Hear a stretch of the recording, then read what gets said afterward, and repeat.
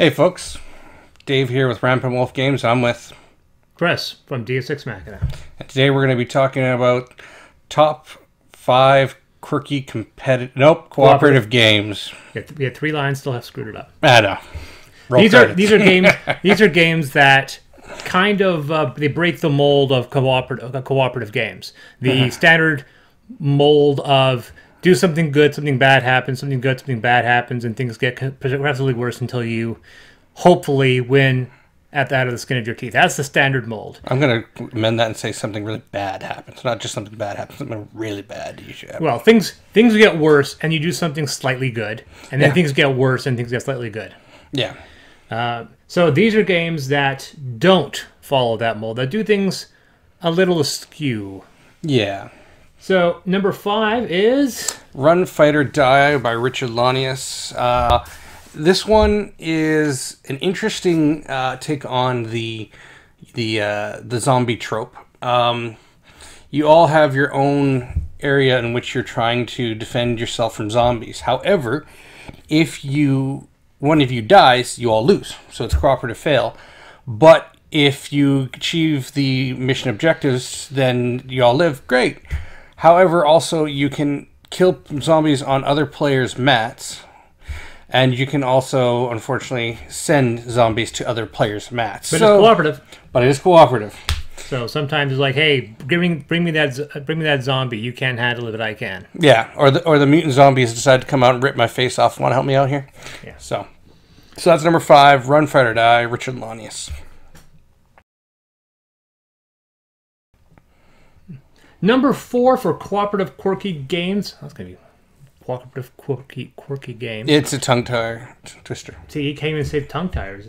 Is a game called Mysterium. Now, Mysterium is an oddball because it almost seems like 2 different games in one. It has this basic Dixit-like format because it's basically done by the same people who do Dixit. They took the same kind of aesthetic and turned it into a not only one versus all, but one and all, where one person is trying to communicate something to a group of people and can only convey that through very obscure clues, and then those people have to try to interpret those clues, which will get them further on this track to hopefully eventually figure out a variation on clue of who got killed, by who, and how, and in which room.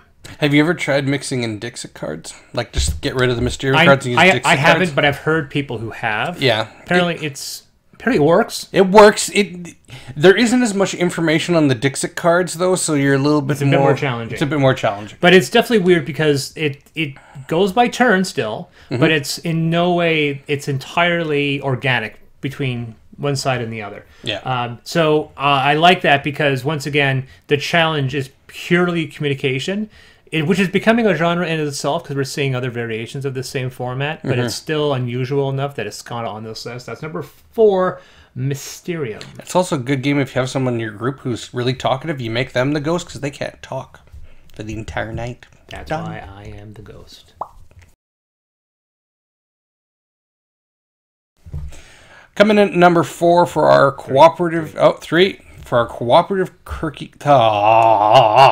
cooperative quirky games. You have to buy a round every single time. Yeah, is Rising 5. This game is basically a reskin of an old game from the 80s called Mastermind, in which case you ended up picking out a bunch of rows of colors of pegs, and then people tried to guess what they were.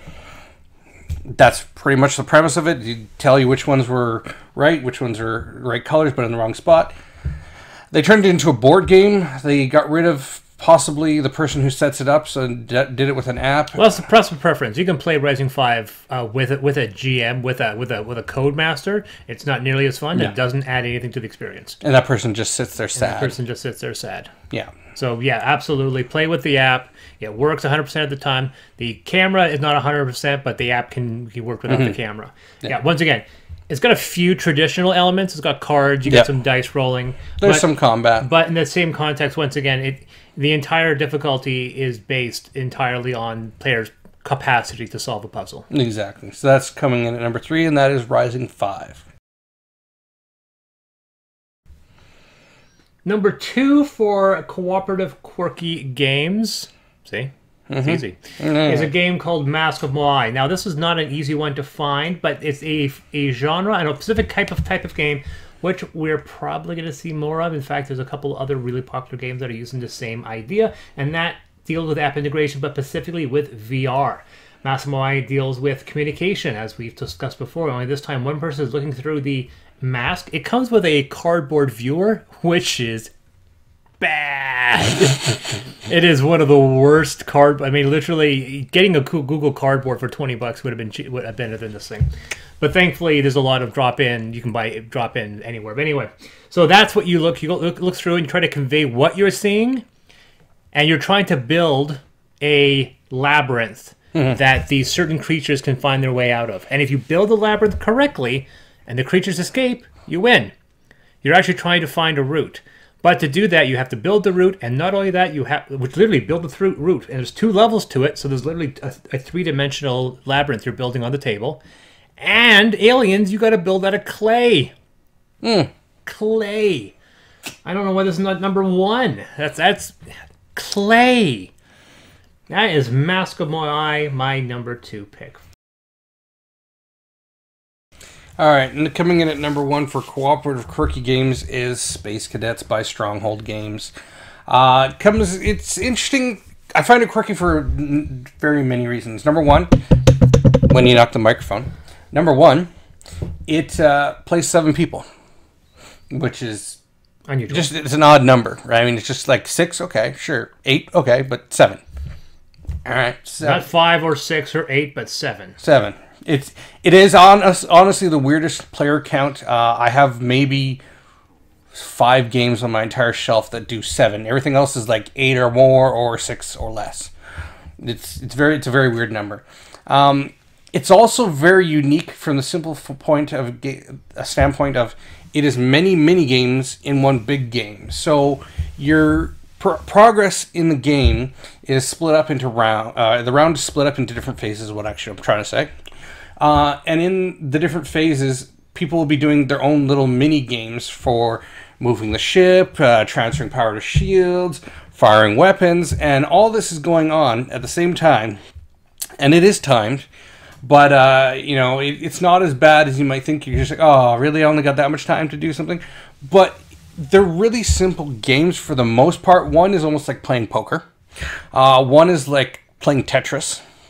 The other one is... So it's not one quirky game, it's like 4 quirky games. Oh, each station has its own quirky game. So it's like 7 in 1. It's weird. It's definitely a different take on games. And that's why it came in at number 1 for me, is because it's 7 in 1. I heard that the Das Boot cooperative submarine game runs very similar to that. Yes. Where every person has their own little mini game. Yep. That they have to run. And that's going to be arriving soon, and then we can do a review of that. Oh, right, you did back it. I did back I decided not to because I'm poor. That's true. No, there was another reason. At the time... You didn't like app integration? No. I had no problem with app integration. Oh, okay. We had a problem with the real time. Oh. No, you know my opinion on app integration. I'm on your side. I have no problem with app integration. Obviously, look at the app games we have. But it's the real-time element. That's a no-go with my fiance. Yeah, I get that. It's going to be interesting to see who I can get together to play that game. I'll play it. Yeah, I'll play it. I mean, it's a cooperative submarine game. I am all there. But I just know that's not a game that's going to get a lot of play in my house. Therefore, I'll let you back it. Well, see, another real-time game that I back that you have to have the right people with, and that is Project Elite. Yes. That one is Project Elite, Escape from the Temple, Escape from Zombie City, all those. Yeah, no. The wife does not like. So that is number 1 for cooperative quirky games. That's Space Cadets. Space Cadets. And I've been Dave. And I have been Chris. And remember, the rules are just a suggestion. Play the game how you want to play it.